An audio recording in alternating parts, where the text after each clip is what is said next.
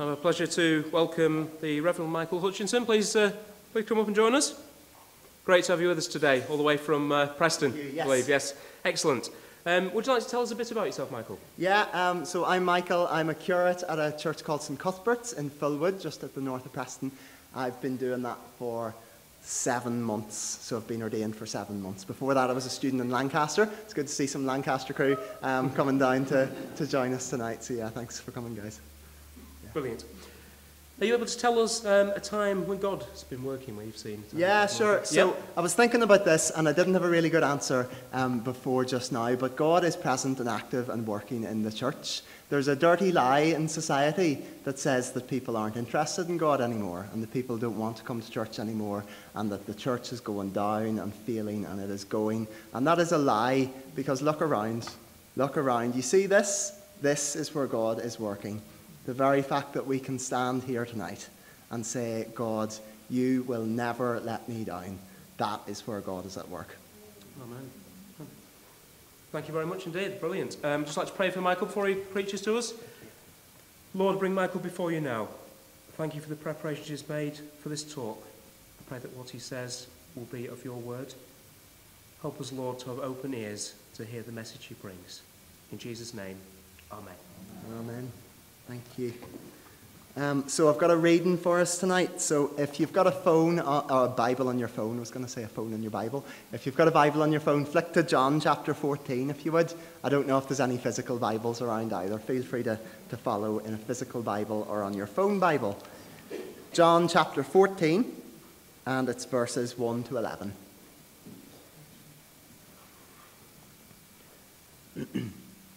Jesus comforts his disciples.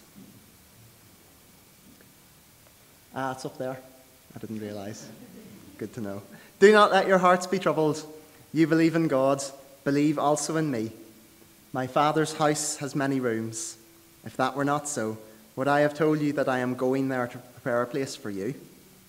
And if I go and prepare a place for you, I will come back and take you to be with me, that you also may be where I am. You know the place to where I am going. Thomas said to him, Lord, we don't know where you're going, so how can we know the way? And Jesus answered, I am the way, the truth, and the life. No one comes to the Father except through me. If you really know me, you will know my Father as well. And from now on you do know him and have seen him. And I'll just continue on to verse 11. Philip said, Lord, show us the Father, and that will be enough for us.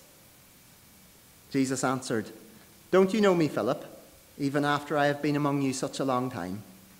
Anyone who has seen me has seen the Father. How can you say, show us the Father? Don't you believe that I am in the Father, and that the Father is in me? The words I say to you, I do not speak on my own authority. Rather, it is the Father living in me who is doing his work. Believe me when I say that I am in the Father, and the Father is in me. Or at least believe on the evidence of the works themselves. This is the word of the Lord. Thanks be to God. So let's just pray. God, you are very big, and we are very small. So would you send your Holy Spirit down among us this evening to be our teacher, so that we might see more of you. In Jesus' name we pray. Amen. So not long ago, we were on a trip to a friend's house in Italy. It was before coronavirus, so don't worry. There was about 10 of us, and we were relaxed and happy as we go off to this lovely place in the summer. It was in Rome, and there was quite a few of us. So I said to my friends, are you sure there'll be room for us all? And she says, I told you, didn't I? You'll see that there's plenty of room for all of us. We had been imagining, the 10 of us, that she lived in just an ordinary house on an ordinary street, even maybe with an extension built on the back. Then maybe an ordinary house could hold, I don't know, a couple of us comfortably, but not that many of us. So how on earth could she manage to squeeze us in? How was this going to work? Were we going to sleep on her living room floor? What would her parents say? What was going to happen? And we turned up onto her driveway, and then we realised this wasn't an ordinary street, and it wasn't an ordinary house. She lived in a mansion, my friend did. And she sort of grinned at us a bit shyly. And she said, "I told you there'd be room, didn't I?" And we tumbled out, and she took us upstairs, and there was like long corridors and lots of rooms, and we couldn't believe it. It was kind of like a hotel, and it was her father's house. And I really think that that's the image that Jesus is using in our reading today. He's going away, and his disciples are naturally really worried about where he's going and whether they'll be able to follow him. Because if you think about it, they've left everything to follow this guy. They've left their homes, they've left their occupations to follow Jesus. And they're now faced with what seems to be complete failure. The noble cause that they thought they'd given themselves to for 3 years, it just seems to be about to crumble. And so Jesus speaks of his Father's house. He says, "Do not let your hearts be troubled. You believe in God, so believe also in me. My Father's house has many rooms. If that were not so, would I have told you that I am going there to prepare a place for you? And if I go and prepare a place for you, I will come back and take you to be with me, that you also may be where I am." And I think this promise is like a way of assuring the disciples that although he's going away, that it'll be for their benefit and that he won't forget them and that he's not going to abandon them. But I think it actually reaches out beyond just to the disciples on that dark evening, and it embraces each one of us here tonight. Jesus says that he won't forget us, no matter how dark or strange the situations that we find ourselves in. He says he won't abandon us. Perhaps you've heard these words used at funerals before, and I think we can probably understand why these words are appropriate. Because it's true to say in life that we can't always see the way ahead. You can't even see a day ahead, never mind 6 months ahead sometimes.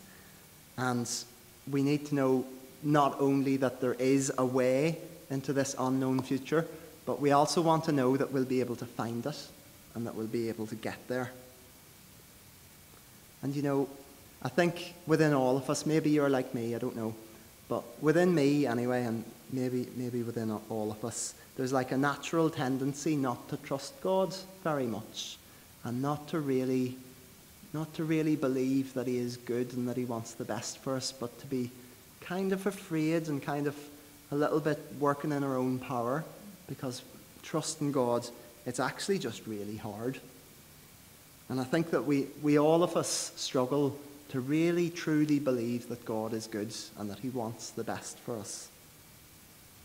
And I think that's why it's so hard to trust God with our future, and why we try so very hard to take care of ourselves.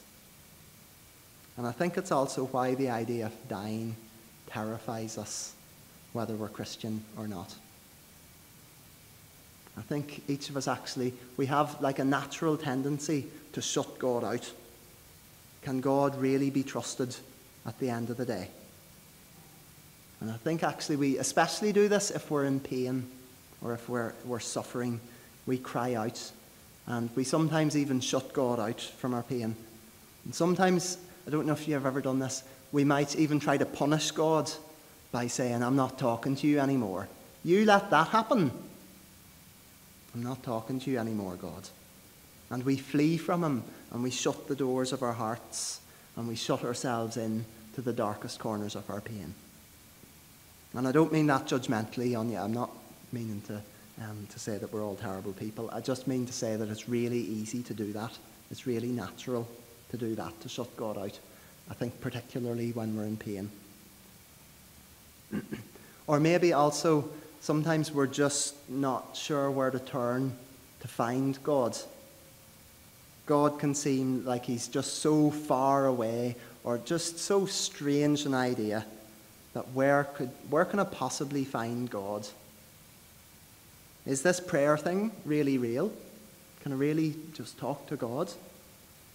Or we might even wonder, is it possible to find God at all? Have we made it all up in our own heads? I don't know if you have those thoughts like me. Perhaps we can hear our own voice in the voice of Thomas in verse 5. Thomas said to him, "Lord, we don't know where you're going, so how can we know the way?" And I know I can hear my voice in his. "What are you talking about, Jesus? What do you mean we know the way? We don't even know where you're going." And Jesus' reply to that has haunted and confronted the world's imagination then and ever since then. He says, "I am the way." If you want to know how to get to the Father's house, you must come with me, says Jesus. He's not like somebody who sort of just knows the way to the house, like a good teacher or something like that. He's not just somebody that's able to point you over there and say the way's over there, but he's the one who is himself the way. Here's the only bit of ancient Greek that I learned in college that's useful. In these verses in Greek, which is the language that these verses were originally written in, it says this. It says, "Aigo imi he hodos." Now, "imi" means I am, and "ego" means I. So literally translated, this verse says, I am. It's not necessary. You don't need to say I am. That's like a silly, wasteful use of language. Nobody would do that, really, unless there was some kind of point to it. And I think what we get from the Greek in this, it's a kind of like a big underline and a bold of the I. He's sort of saying, me, I am the way. This one over here, nobody else, me. I am the way, the truth, and the life. I go, I me, he who does. I am the way, the truth, and the life.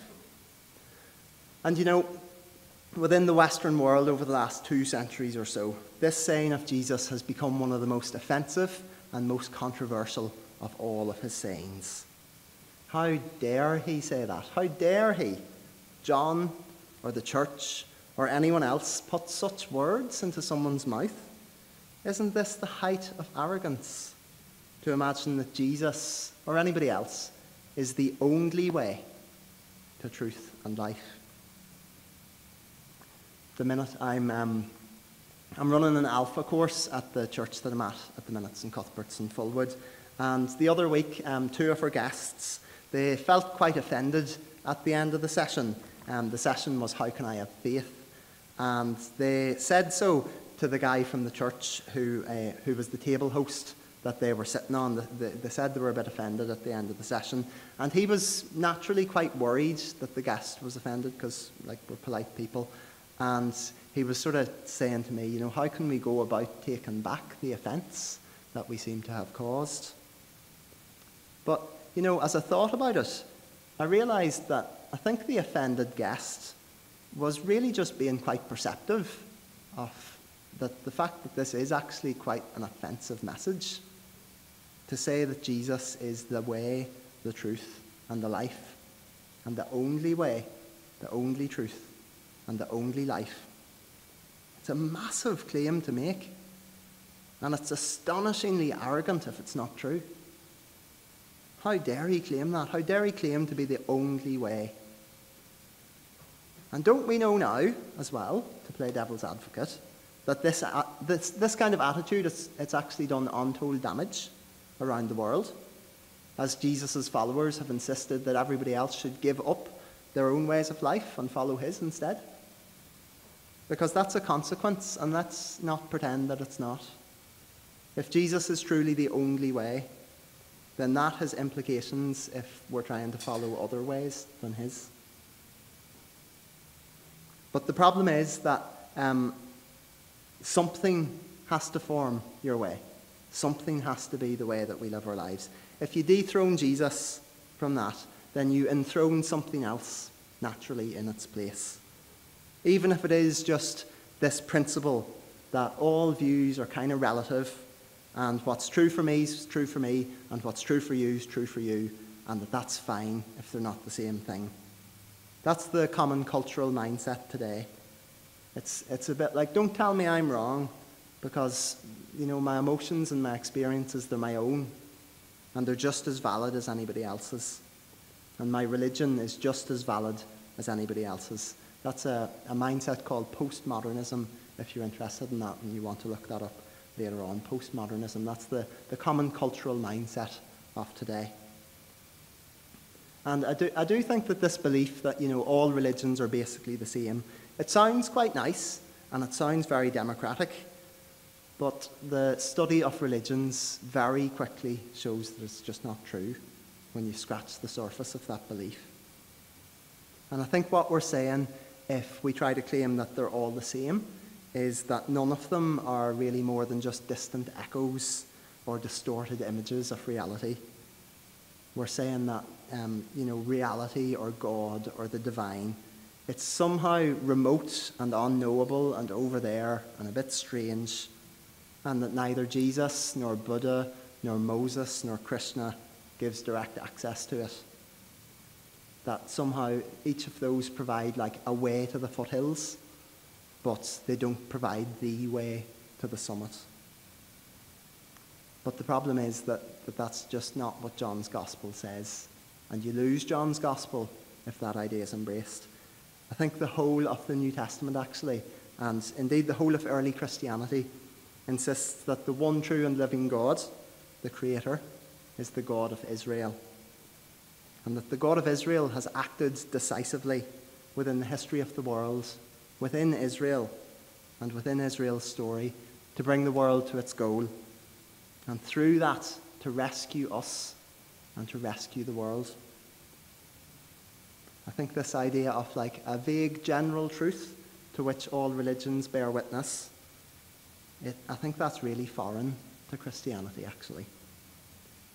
And it is, in fact, it's not a modern idea. I think we think that that's quite a modern idea, but it's not. That was first sort of thought of in the 18th century as a protest against Christianity, even though like it's sometimes produced like a rabbit out of the hat in the pub as like a special weapon against Christianity nowadays. But it's quite an old idea, that. But the real answer is that.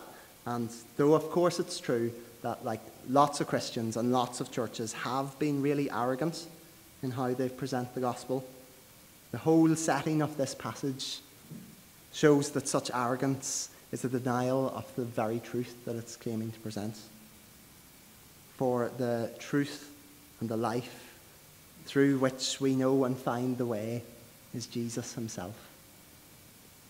The Jesus who washed his disciples' feet and told them to copy their example. And the Jesus who was on his way to give his life as the shepherd of the sheep. Was that arrogance? And was that self-serving?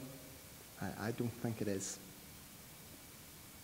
So I am the way, the only way.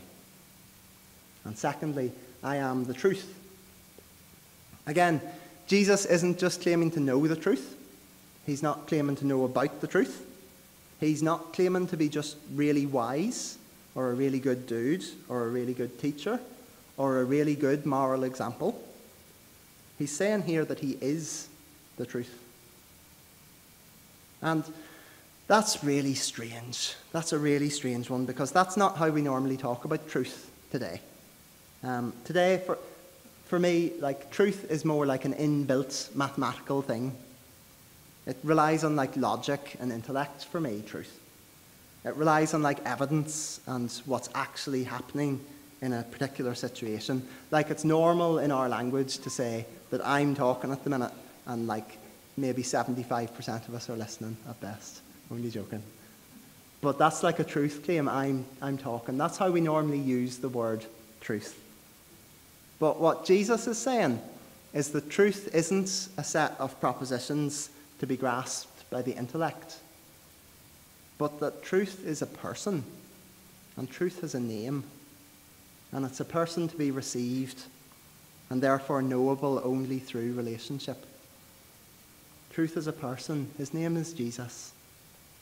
And if you know him, then you know everything that is true in the world. And let me say, that's very offensive too.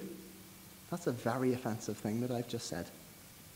Because if Jesus really is the truth and the only truth, then that means that all of my clever thoughts in my head and all of my clever morals, they're not. If Jesus is Lord, then I'm not. And that means that he can tell me what to do, and that he's right, and that if I disobey him, then I'm wrong. And believe me, that sits very badly in our culture today. That is a very offensive message. And it's a very bitter pill to swallow, actually, whenever I'm trying to persuade myself that what I do is right, and I do that all the time. That's a really hard message to accept for me. And take this, for example. I've recently been going into a prison to help out on something called a restorative justice program. And there's this lad in here, right, and he's getting out next month. He's getting out the day after the course finishes, lucky for him. And he's really wrestling with what he does about this group of lads just down the street. They hang out just down the bottom of his street. He calls them those maggots. He doesn't like them very much because they've done him wrong, and he wants to revenge himself on them. He worries that whenever he gets out, if he turns the other cheek, that will invite more trouble upon himself. And that's the truth for him.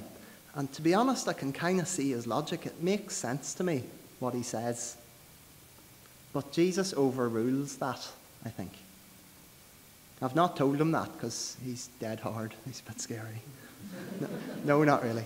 I've not told him that because I'm not really allowed to talk about things like that in there, or else they could cancel the whole course. But Jesus overrules, and since Jesus is Lord, even whenever I can't quite piece it together, that he's the one in charge. He's right, and he defines what right is on his own. He's not beneath some moral standard that he sort of perfectly fills. He is right itself. He defines what right is. If you want to know what truth is, we look at Jesus. And I think here's a consequence of that for me and you today. Not only do we have to bend our knee to Jesus, who is truth, but when we evangelize or when we tell other people about Jesus, it means that we don't need to know all the answers.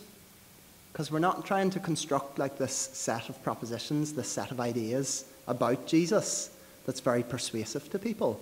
That's not what truth is. Truth is a person. We don't need all the answers. We need to say, hey, I know this guy. He lived 2,000 years ago. He died, he rose again, and that's dead strange. But it's the truth, I believe. And we invite people to come to meet him. That's a very different way of seeing evangelism and how we tell other people about Jesus.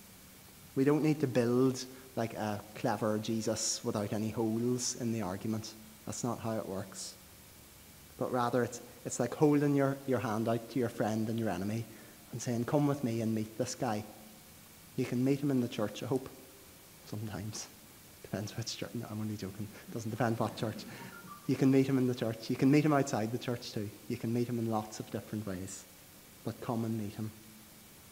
Because he is the way, the truth. And thirdly, he claims that he's the life. And he claims that he's the only life. Knowing Jesus is what knowing true life is. Life that not even death can interrupt. Eternal life is to know Jesus. It's to know this man who walked the earth and died on a cross and rose again to new life on Easter Day. That's what life is. And apart from that, apart from him, is darkness and death, sadly. If Jesus is the only life, then that means there's no life outside of him. And that's, again, a very extraordinary and offensive claim. I think the Bible teaches us that God came to us because he wanted to join us on the road. He wanted to join us on the journey, to listen to our story, and to help us realize that we're not just walking around in circles, but that we're moving towards the Father's house of peace and joy. That's the great mystery of Christmas. the great strange thing that happens at Christmas. We're not alone on the journey. The God of love who gave us our life, he sent his only Son to be with us, and to be with us at all times and in all places, so that we never have to feel lost in the struggles of life, but that we can always trust that he's there beside us. And the challenge for us then is to let God be like that, and to let God be who he wants to be, to let him into our lives. Again, you might not be like this, but for me, I think there's a big part of me that clings to my aloneness and wants to live alone, far from God. And I don't want to let God in to touch me, especially where I feel in pain. I don't want him in. And I want to shut those doors where I feel maybe guilty or ashamed or confused or lost.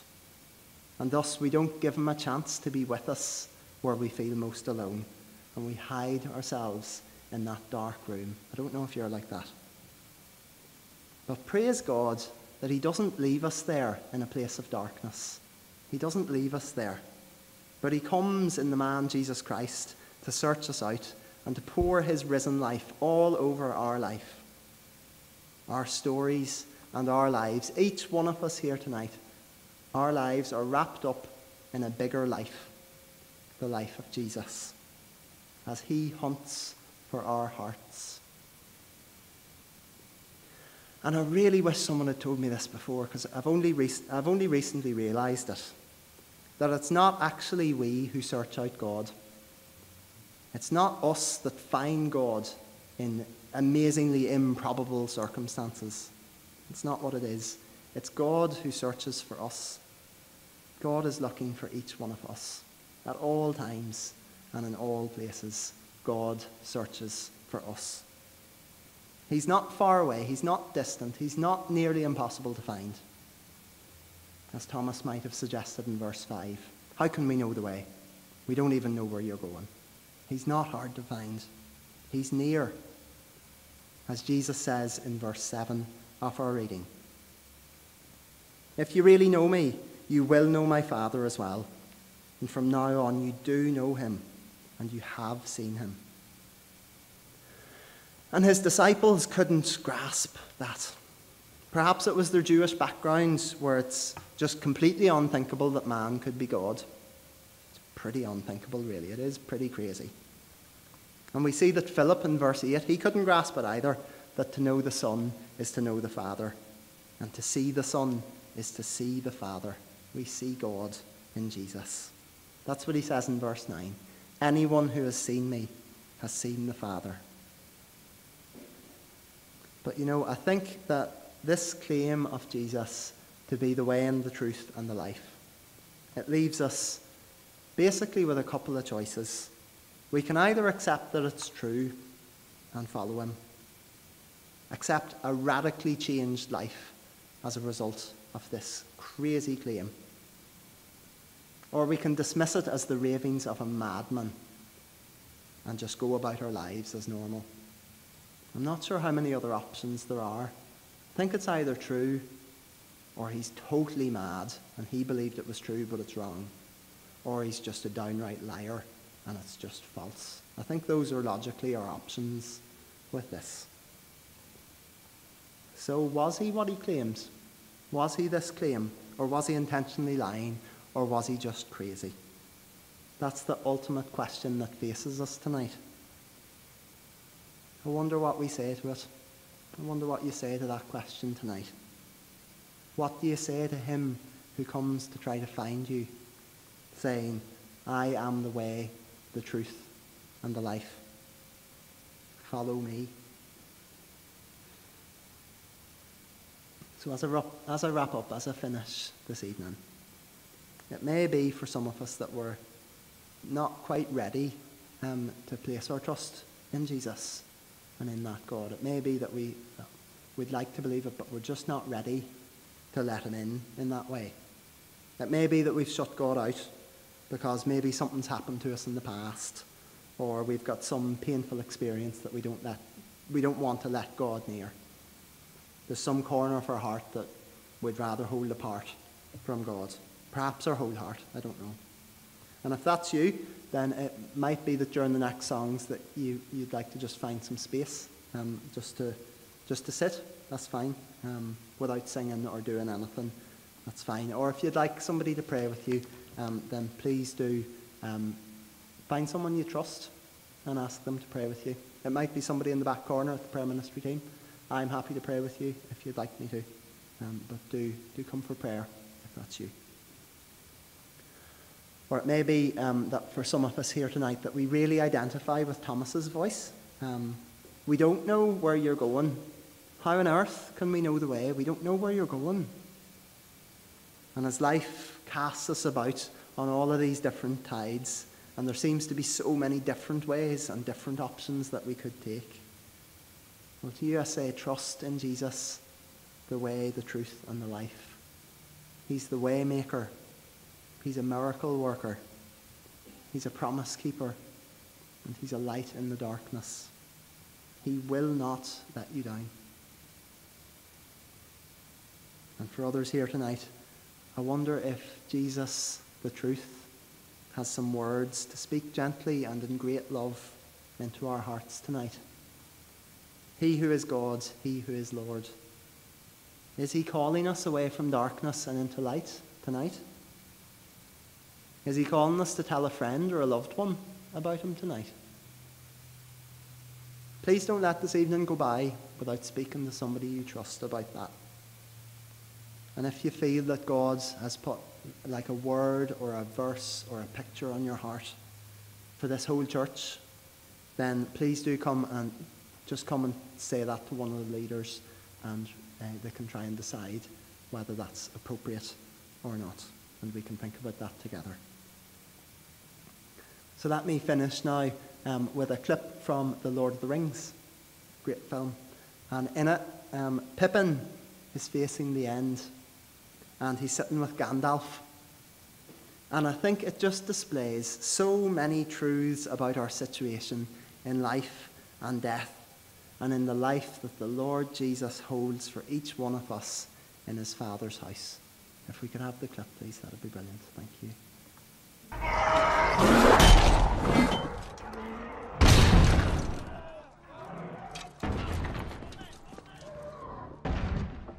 I didn't think it would end this way. End? No, the journey doesn't end here. Death is just another path. One that we all must take. The grey rain curtain of this world rolls back, and all turns to silver glass. And then you see it. What? Gandalf. See what? White shores. And beyond, a far green country and a swift sunrise.